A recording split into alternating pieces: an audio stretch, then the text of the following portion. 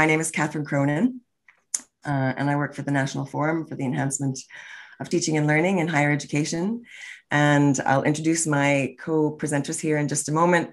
The topic of today's webinar is, as you can see, developing enabling policies for digital and open teaching and learning. And this is the 5th webinar in the National Forum's webinar series, which we've been running all this spring and summer. The purpose specifically of today's webinar is to share developments in this particular area of developing enabling policies and to invite your feedback, which we'll all explain as we're going along. And in advance, I will apologize. My voice is a little bit hoarse. I'm just recovering from a cold, but I have a big glass of water next to me. I invite you to introduce yourself in the chat if you'd like to say hello. The webinar is going to be recorded today. And we'll share that with you afterwards. Throughout the entire webinar, we really would like to encourage as much engagement and participation as possible. So we welcome your comments, your questions. There's a team of 5 of us who are presenting, so we can interact with you in the chat, when we're not actually speaking. We also have a couple of polls where we will be inviting your input. And as we will be specifically exploring inclusion and engagement in today's webinar, specifically in the context of policymaking, we'd also like to invite you, if you wish, to add information to your Zoom name to say a little bit more about you. So for example, you might want to add to your name your institution, your country, if you're joining us from outside Ireland, your pronouns, anything that you'd like to share. This is not a requirement.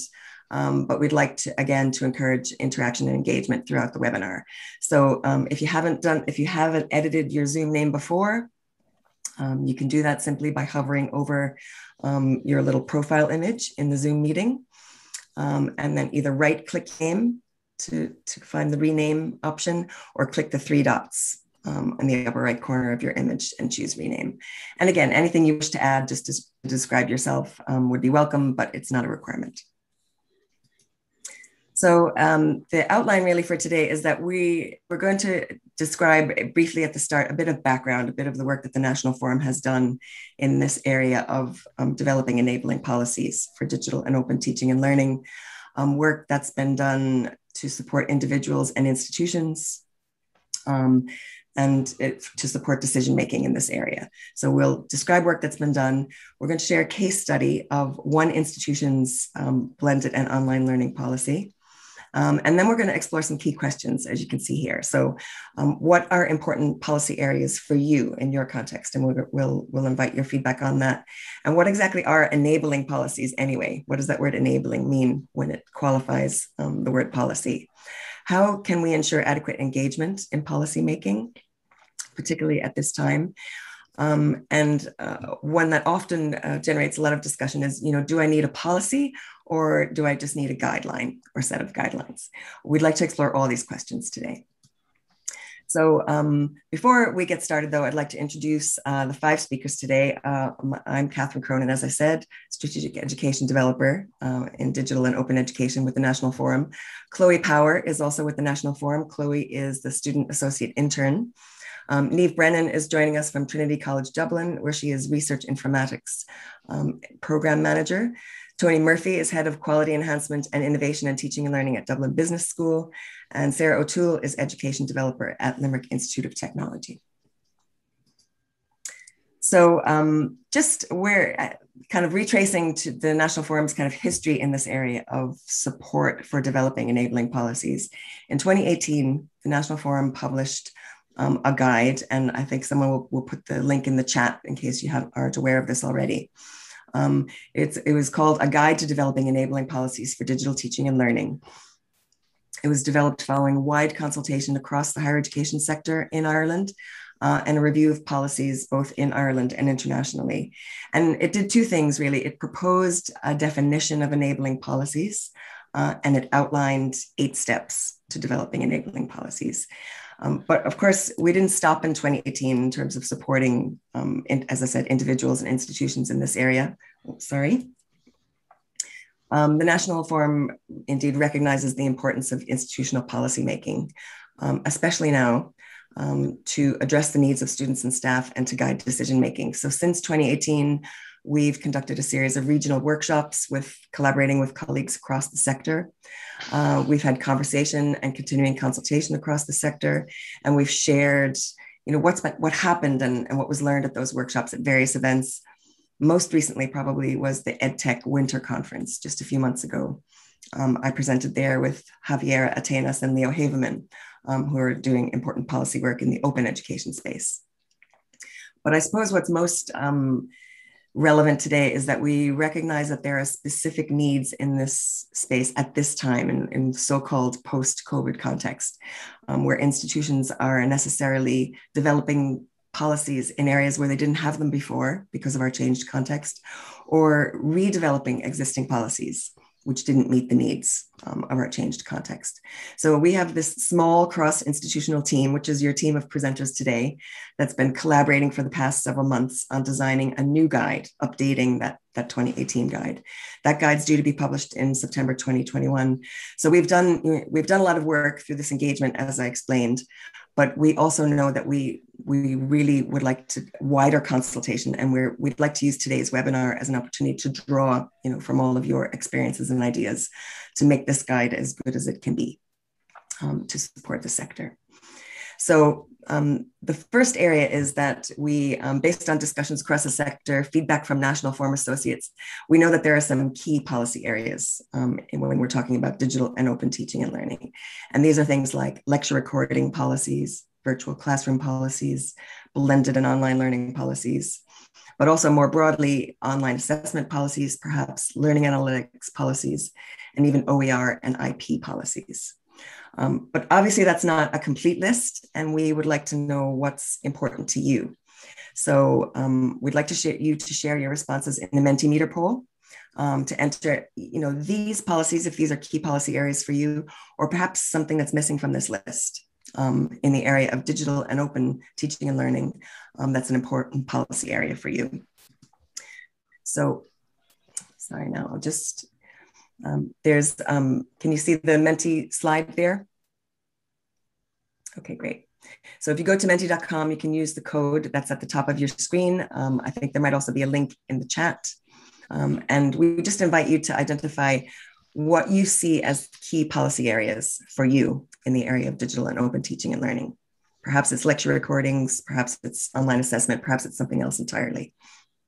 And I'll give you about 30 seconds or a minute to do that.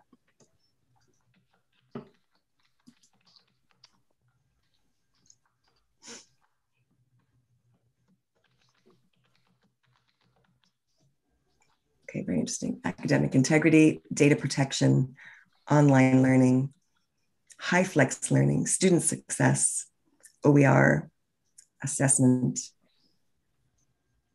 teaching allocation. Whoever entered that, you can add something else if you wish, if something is missing. Data protection.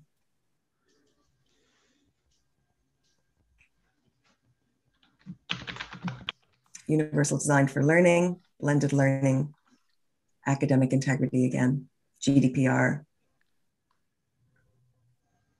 Very interesting. If you would like to qualify what you're entering on the word cloud here, please feel free to add some additional detail in the chat. We will have time for Q&A, I should have said, at the end. So we'd like to explore what arises in the context of the first 40 minutes or so of the webinar. We'd like to kind of dive into that in some more detail. But I will say that all of your responses here are going to be really important to us as we, as I said, develop the new version of the guide. So thank you for this.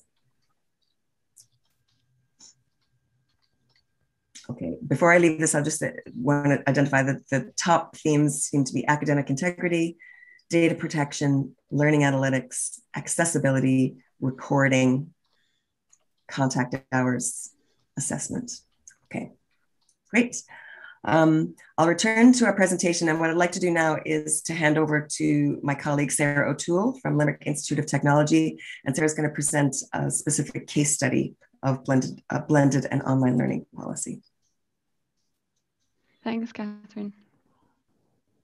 So I'm I'm just going to give an overview of the process that LIT went through back in 2018 around the development of the blended and online policy. So the reason it was developed was because at the time, the recently published strategic plan prioritised the need to enhance our flexible model of education and include new online and blended programmes. And also the recently published teaching and learning strategy at the time also had kind of key goals around the development of a set of best practice principles for blended and online delivery. And it was also highlighted the importance for the integration of technology enhanced learning across programs. So then on the next slide, I just want to kind of give you an overview of maybe kind of how the policies are developed within LIT. So for example, within LIT, there's several, you've got Academic Council and there's several subcommittees which report into Academic Council. And it was the Academic Quality Teaching and Learning Subcommittee that was tasked with developing the policy. So from this subcommittee, a working group was set up. So the working group was set up in October 2017, and there was 16 members from LIT staff, and the Students' Union were also involved. And they made up the working group. And basically, the timeline for development was from October to May. So we met 5 times over that kind of 6-month period. And the policy was then developed and brought back to the subcommittee for approval and then went back to the Academic Council. So that's kind of how it was. I suppose that's kind of the process that we went through for setting it up. On the next slide then, I just wanted to kind of point out or kind of highlight like what the key aims for the policy were. So one of the first things we needed to identify was what is the purpose of this policy and what's the aim of it. And really the policy outlines what the guiding principles for the development and delivery of blended and online programs should be within the Institute. And it was developed as an enabling resource to facilitate the provision of blended and online programs across all of the campuses within LIT. And the policy specifies the relevant quality assurance and enhancement measures that are required to adhere to best practice and to the relevant quality standards. So I suppose it was those guiding principles and those quality assurance measures that we really wanted to get across in our policy. So on the next slide then, we kind of, I suppose the first thing we did is we started looking at the data. We did an initial kind of data gathering. So there was a review of in the area of blended and online learning was kind of conducted by the working group. And this was, kind of at 3 kind of different levels. You had, I suppose, at an organizational level, we had our strategic plan, our teaching and learning strategy, and then also the quality assurance policies that we would have to adhere to. And then at a national level, it was great to be able to access the reports and all the work that's been done by the National Forum, and then also the reports from QQI. And they really did kind of help to inform the group about national developments across the sector. And then finally, we looked at an international level, we looked at the various reports to kind of help identify, what direction is blended and online teaching and learning going, and where do we want to fit in with that as well. So on the next slide then, what we kind of felt was that, the policy, QQI had released quality assurance guidelines for providers for blended learning programs, and that was published in March 2018. So we felt that the guidelines were a great kind of opportunity for us to maybe kind of organise the policy or the principles or the priorities of our policy around this. So we organised our policy within an organisational context, a programme context, and a learner experience context. So at an organisational kind of context, this was really about ensuring that the provision of blended and online programmes aligns to our institutional policies and strategies, and that there's also a standardised support and induction for staff that are going to be maybe teaching in a blended or an online programme.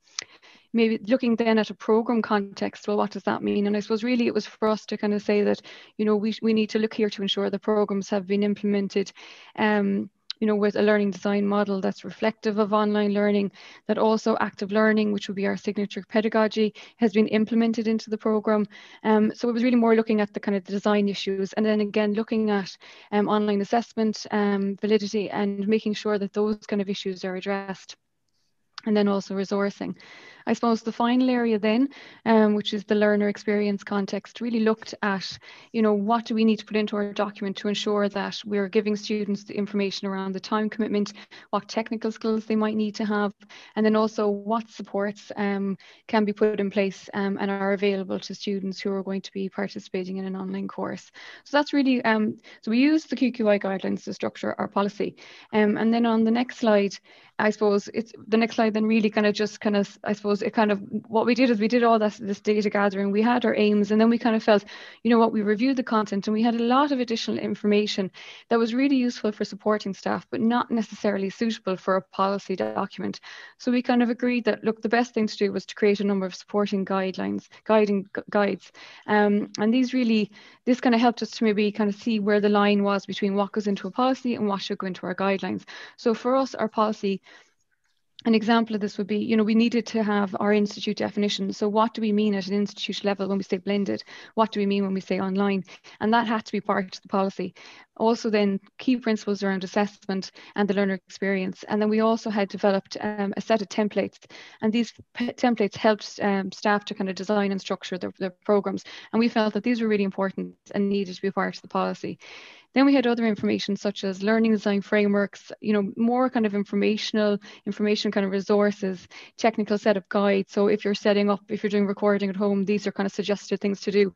And really we felt this information does not belong in a policy, but still really useful. So we set up those 3 kind of supporting guides for staff as well. So I suppose on the next slide then, where are we now, 2021? And I suppose, so the policy was approved in 2018. And I suppose just from, an implementation point of view, the mapping templates have been very useful. So all new program guidelines have them included in the documentation. We've ran a number of CPD initiatives that have kind of come out from the policy, and there's also a kind of a training room and a dedicated kind of recording room for staff. So when we look back, we're now at a stage where we're actually rewriting the policy, and we can kind of look back and say, okay, what was good with the policy, what do we want to change? And I suppose 2 huge things have happened since we initially developed that policy, the first one being the COVID pandemic and the shift to emergency remote teaching. So a lot of the knowledge and skills that we might have put into the document really could be taken out now at this stage. We feel that, you know, the baseline of staff's digital literacy skills has just gone up so much that we really don't need to be explaining it. And even when you look back at the document from 2018, we're maybe kind of over explaining it, but at the time it felt relevant, whereas now we're feeling, look, we can actually move that into more kind of supporting documentation. And then also it really highlighted the need for additional policies such as the lecture recording policy. And then of course we have been designated, LIT and NAIT will be merging, and we've been designated as the next technological university. So on the 1st of October, we're going to become the Technological University of Shannon, Midlands, Midwest. So as a result of that, all of our policies have to be updated. So it's a really good chance for us to kind of evaluate the policy. And just on the next slide then, I suppose, it's just a kind of a summary of kind of where we are now. So again, there were several working groups that were set up with staff from LIT and AIT, and these working groups were originally set up as part of the TU application process. And this work is continuing now with the development of some of these policies. So we have a working group, and we're currently going through the steps, trying to see, are we making the policy enabling, and also, you know, what are we doing? And some of those key things, you know, the language, the amount of text that we have in it, we're trying to see, look, where is the best place for it? Is it in the policies, or is it in the guide? Is it in the policy, or is it in our supporting guidelines? And I suppose as well, we're also just trying to identify what are those key principles that we want in our policy that align with our teaching, learning and assessment policy, and also align with the other new TU institutional strategy documents. So then my final slide, I suppose really in summary, is just to kind of, I suppose for me, it's just to highlight, you know, it's policies and guidelines, it's a kind of continuous evaluation, and it's a continuous process where you need to kind of ensure that the information inside in your policies is relevant and in line with the current context that you're kind of in. And key to policy development to this process, I think, really is identifying what should be included in your policy and what should be placed in your supporting guidelines. And I suppose in the context of this, it came back to 2 things: the guiding principles and the quality assurance measures that are needed for the development and the implementation of the policy. So, and it's key that they are put into the policy rather than a support document or a support guide if they are to be implemented consistently across the institute. So I suppose that's just a quick summary of a kind of case study of the policy, the blended and online policy in LIT, and kind of where it's going. I'm now going to hand you over to my colleague, Tony Murphy, who's going to talk about enabling policies. Thanks, Tony. Thanks, Sarah. So as Catherine said at the outset, the purpose of today really is to take this guide that was published in 2018 out for a walk and maybe just kind of test it a bit. slap it around a little bit. So over the next 5 minutes, what I'm going to be doing is reflecting on the guide using Sarah's story from LIT as a case study to kind of test the guide and see to what extent the guide lived up to the practice of developing a policy for digital teaching and learning. So yeah, to look at what the guide essentially did was laid out these 8 steps. And if we reflect on Sarah's story, and while I'm reflecting on Sarah's story, what I'd encourage participants to do is to get involved in the chat. I'm going to pick fault with the guide using Sarah's story, look at what we're trying to identify, what's missing, where the guide can really be improved. And I'll be using Sarah's story to try and draw out some of that. And what I'd encourage you to do in chat is to either use Sarah's story, use your own personal experience from developing policies inside your own institutes, and maybe reflect on these 8 steps and the nature of the guide and pick a little bit of fault with it. So when I'm listening to Sarah there, the first thing that kind of I identified really as being missing from the guide was this idea that the LIT team stated the aims of the policy or the policy development work up front and center, and they had a very clearly defined set of aims that they were trying to achieve, which I thought was very useful. The second thing that I thought was interesting from Sarah's story was this idea that they defined the working group and the roles that needed to be represented on that working group. I think the 16 roles on that working group. And the guide wouldn't necessarily go to that level of detail in terms of, defining who should be involved in this and where you should go to draw on the resources within your institute, which I thought, again, was another very useful thing that I think served LIT well. In terms of the data gathering and the consultation that they engaged in, again, this is something we're going to touch on a couple of times now this afternoon. But this idea of how wide or how narrow do you go in terms of consultation, and what does consultation really mean in terms of developing a policy. My own personal experience is that I've gone, when I've been involved in policy development, I've done both. I've gone too wide and I've also gone too narrow. And the policy development process has suffered as a result. So that idea of trying to define what we mean by consultation, I think is very important. And the guide doesn't really touch on that too much. And I think there could be some clarity from the guide on that. What Sarah and the team in LIT had was they had the advantage of looking at, of being able to draw on the QQI blended learning guidelines to develop their policy. In step 4 of the guide, the drafting and enabling policy, there isn't a benchmark or a mapping exercise available. So what occurs there is a series of questions are posed to the policy developers in the guide, depending on the topic. And the idea being that if you ask and answer those questions, you'll be able to develop a policy that's relevant for that area. But that exercise is just kind of finding something to map against. I think is very valuable. In Sarah and LIT's case, they already had QQI blended learning policies. But for example, QQI do not have an online learning policy just yet. So we don't have something to map against there. The next thing that kind of struck me as being really important that's not covered in the guide, and Sarah has stressed, is this idea of once you've gathered all your information together, setting about by saying, well, what is relevant for the policy and what is relevant for guidelines and what is relevant for procedure, and being able to make that distinction between the detail that needs to go into a policy, which is essentially just a series of principles to guide decision making, and what needs to go into the guideline and what needs to go into the procedures. And I think the guide for developing enabling policies could have maybe fleshed that out better and done more on that area. I'm not actually looking at chat at the minute, but I hope that people are throwing contributions in there and maybe highlighting some of the areas where they feel the guide could be developed in order for it to be more reflective of their practice of developing policies in their institutes. I might just move on to the next slide, please. And so what we're going to do now is move on to that second aspect of the guide, which is this different definition of enabling, something we struggled with when the guide was being put together in the forum back in 2017-18. So someone's going to post a link, I see it now going into the chat, to a Mentimeter.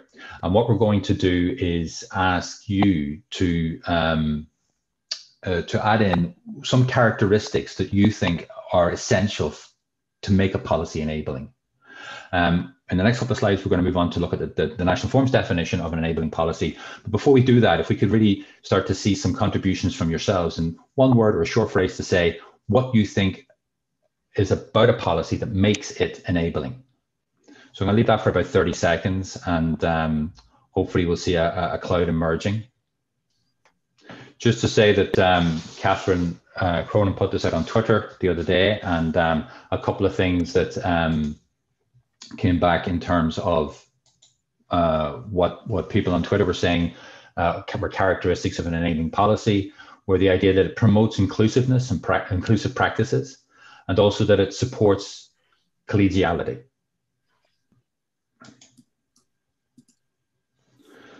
So what is it? So inclusive accessibility, yeah. Clarity, yes. Nothing like a muddled policy to disrupt you. Broad principles, accessible coming back again. Inclusive is a big aspect. I'm wondering to what extent we're talking inclusive there. Maybe that's in terms of the consultation process, ensure that everybody's voice is represented. Easy to understand, yeah, there's nothing like policy wonky language to destroy you.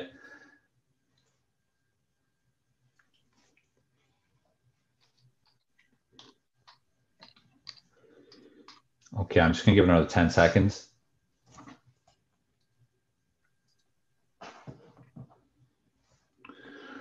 Okay, so the headline information there, I think, is this idea that they're easy to understand. Inclusive is just big and bold. There's no getting away from that. And I think my colleagues, Chloe and Niamh, are going to touch on some more of that later on in this presentation, in this webinar.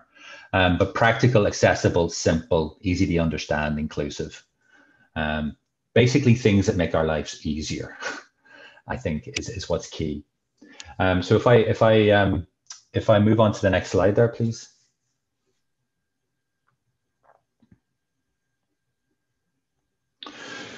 So as far as the National Forum's Guide to Developing and Enabling Policies, we come up with these three categories: implementable, situated in practice, and reflective of HEI priorities. And if we move on to the next slide, we'll see a breakdown of those three areas into these 10 characteristics. And I think the words inclusive, the words easy to understand are not appearing there, so that's interesting. But for me, what I'd like to highlight, reflecting on Sarah's story, is I suppose the characteristics that I think, and I've seen some conversation in chat about this. I think the characteristics of an enabling policy that are most difficult to get right or to get a handle on is this idea of it being situated in practice. And specifically, as I referred to earlier, this idea of how do we define consultation and how wide do we want to go? And I think that probably keys into the idea of inclusivity. Also, how can we test at an operational level? How do we test policies and make sure that they're situated in practice? I think is also kind of very tricky and difficult to manage aspect of developing policies to ensure that what we've got is really going to work in I think, as Mark Brown referred to earlier in chat, policies with a small p. So they're the kind of main areas that kind of come out of Sarah's story for me when I think about making a policy enabling.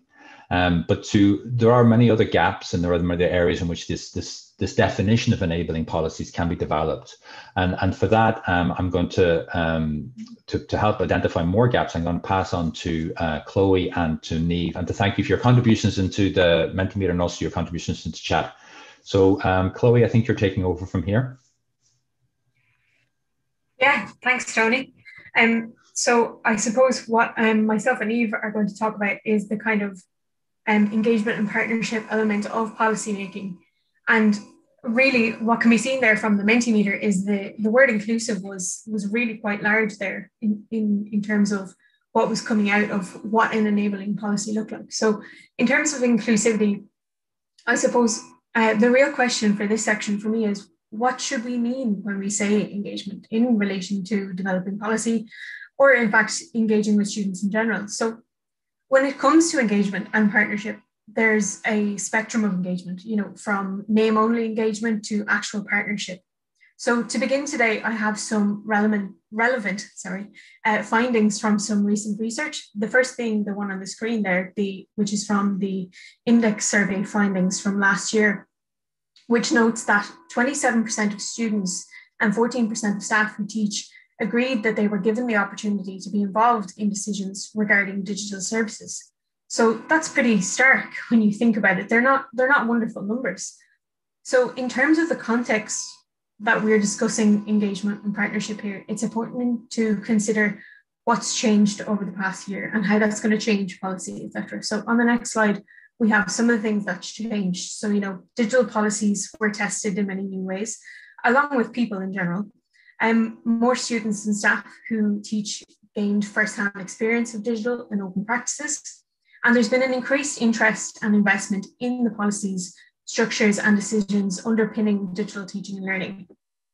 Now, there may be a preconceived idea that students don't want to be involved in policy development or decision making. That's probably not something that you think the average student walking around on campus is invested in. But in my experience, this is not the case.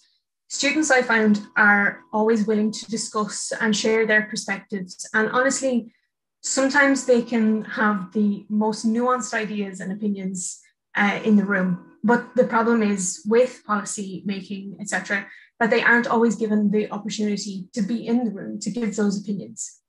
So recently for me at a regional learning and teaching conference, I said, when I was asked about student partnership, that there should always be people who teach and people who learn sitting at the same table.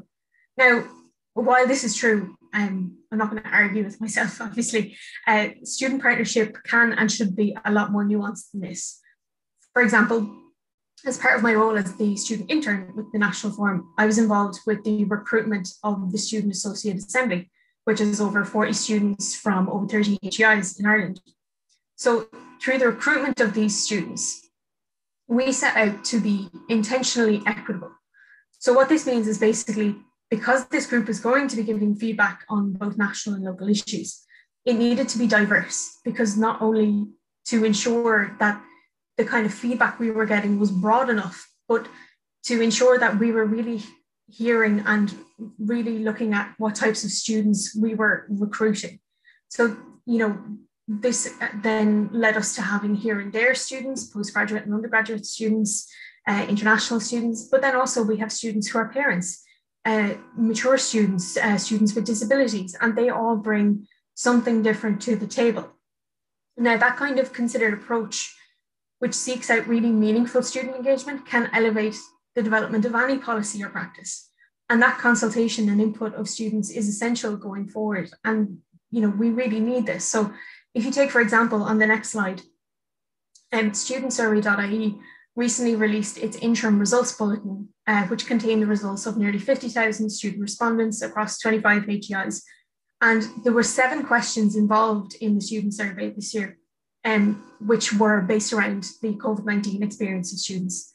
So some of the findings of note there on the screen, when students were asked, what are the positive elements of the online blended learning experience you want to keep when on-campus studies resume, the dominant response from first and final year undergraduate and taught postgraduate students reflected the idea of having recorded lectures, even when we go back to in-person teaching, etc. So we know from studies like this, as well as those conducted by the National Forum and other groups such as AHEAD, that during the initial months of the pandemic, it was found that barriers to learning experienced by students were further exacerbated by the move to online and remote teaching and learning, while some students found that the barriers to learning were fewer. Obviously, some students with disabilities found it easier to learn remotely. Similarly, students who found that the alternative assessment methods being provided during the time of campus closures suited their individual learning preferences. there's all these different kind of nuances and preferences from students, and these are going to need to be reflected in policies, etc., in the future. Like, on the other hand, exclusively online and remote learning did introduce new challenges and threw up disadvantages that none of us had previously considered. For example, if you live in a rural area and it's extremely difficult for you to get broadband that's able to withstand, you know, a Zoom call like this with several participants or classmates. So this was something that I really experienced this year while speaking with the aforementioned National Forum Student Assembly. And I noticed that students from areas of disadvantage, for example, rely the most exclusively on services that they can access on campus. And these students are also the least powerful in insisting on that their needs are met and are the most dependent on their school or college for their educational resources. So these are the kind of people, these are the kind of students that we need in the room, giving us the feedback to build a policy that is enabling and that is inclusive and that reflects their needs, but also, you know, the needs of the staff, etc., as well, because as we know, a lot of staff have also benefited from online learning, etc., and have had some of the same challenges, you know. And there are several of us who work in the National Forum who also live rurally, myself being one of them, that I'm surprised my Zoom has stood up this long, to be perfectly honest. But, you know, similarly, whilst I was with Catherine recently doing a case study for the guide, the new guide that Catherine and Tony and Sarah and Eve are developing, it was really highlighted that the need for a policy in that particular institution really arose from the needs of the students. The students were the ones who were asking for it because they asked for it in order to provide them with the consistency and the clarity that they needed, which can often be reflected in staff too, who also need that consistency and clarity. And the student rep present outlined that the model they used to consult with students was really effective. They essentially used their class rep system to be able to liaise with as many students as possible and garner as much feedback as possible on what students felt they needed. And what came out of this was that it allowed students to address the complexity of the issue. They weren't just asking for everything to be recorded and to never come to college again. You know, they were really thoughtful and nuanced in recognizing that, you know, certain things could be recorded and certain things shouldn't be recorded, i.e., you know, tutorials or seminars, which are often more personal in what people will share depending on the subject matter that they're discussing, i.e., if you study social care, it will be different to if you're studying something very technical like law or science. And these are the kinds of engagements and conversations we need to hear from students. And these are some of the reasons why we need to have meaningful partnerships and engagement with students. And these are two of the models, I think, from that case study and from the National Forum of being intentionally equitable and having a really considered approach to engagement, of thinking about who are you including when you're talking about having students engaged in and in partnership with you in developing these policies. Because often we can say, okay, we've got the student union in the room, that's tick the box, we've got the students there, that's grand, they'll do almost. But, you know, for really, you know, moving forward and when developing policies surrounding both this topic and other topics, and as we look to the future, we must ensure that, you know, teaching and learning and its underpinning policies and structures are prepared for new trends, but that they're also developed alongside students, because without intentionally inviting them to the table, they can't be in the room where it happens. So I think I'm going to pass over to Niamh now at this point to talk a little bit more about some of that stuff.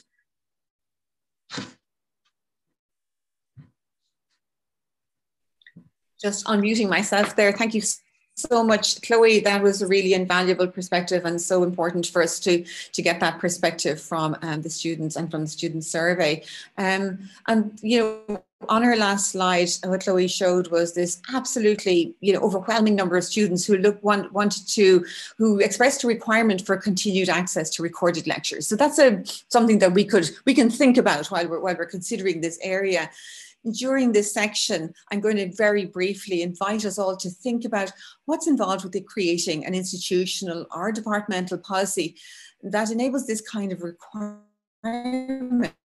You know, let's say, for example, continued access to recorded lectures. Time, supporting this intentional EDI, intentional equity, and such as the likes that Chloe has presented.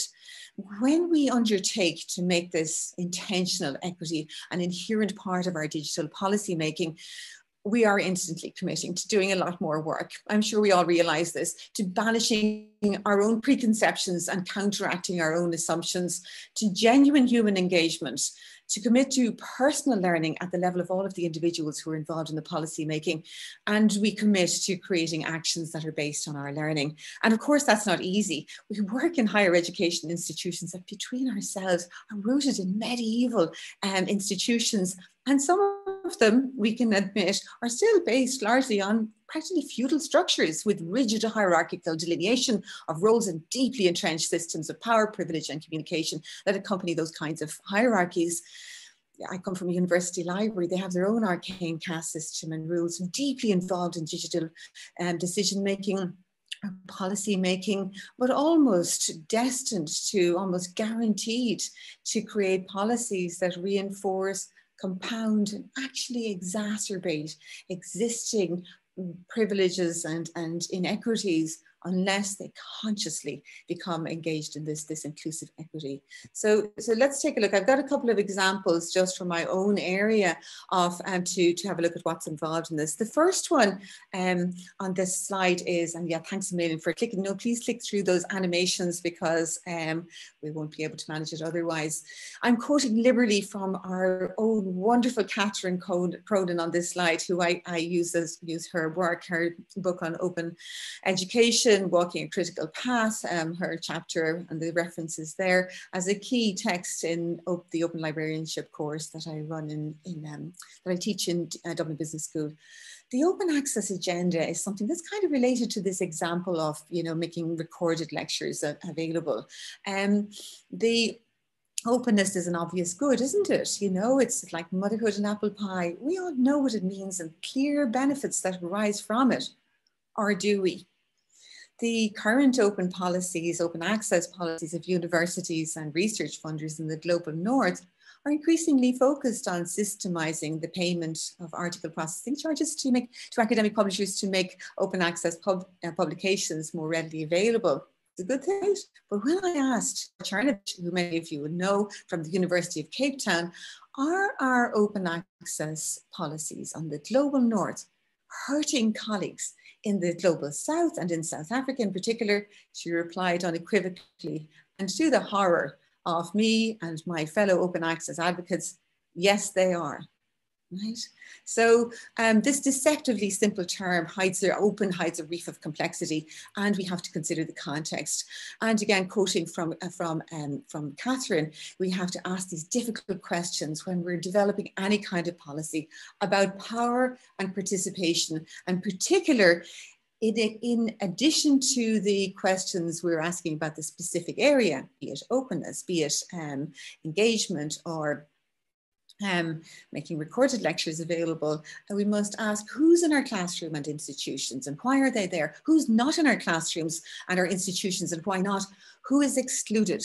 And who might be silenced by systems, policies, and practices that skew attention and rewards towards, and we're going to name it, white, male, privileged, global north experiences and priorities. So the first thing we have to do is to own this system of privilege.